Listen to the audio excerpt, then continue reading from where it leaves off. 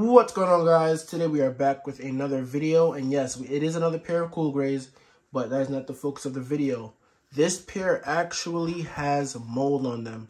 Now, this is my first time ever getting shoes with mold, and it's crazy. I didn't even realize it at first that they had mold, but I looked at them, started looking them over, and then I realized I had like this fuzzy weird stuff. I was like, what the hell is that? I thought it was just like the material, but no, it's actually mold, as you guys can see. So basically, the client left these in the trunk of a car and it rained and it leaked in and the shoes got wet, but they were never dried.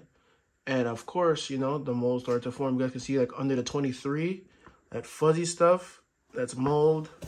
Come around to the sides, all that, like the whole lining where the leather, the patent leather connects, you guys can see there, it's all mold, like literally all mold.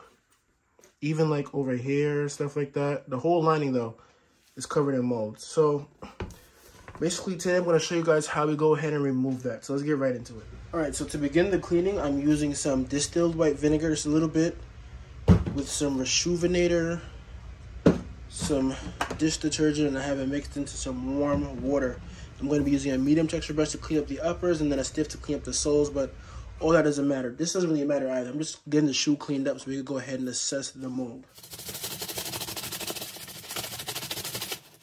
Alright guys, so after cleaning, pretty much all the traces of the mold are gone, but it can still reappear because we haven't treated it. So what I'm using is have some distilled white vinegar here in a cup, half distilled white vinegar, half water. If you don't have the vinegar, we can use rubbing alcohol like isopropyl. I don't know if I said that right, but you know what I'm talking about. So you can use that with the same half and half mixture with the water. And I just have a cloth right here. I just put my finger in it, dip it in, just like so.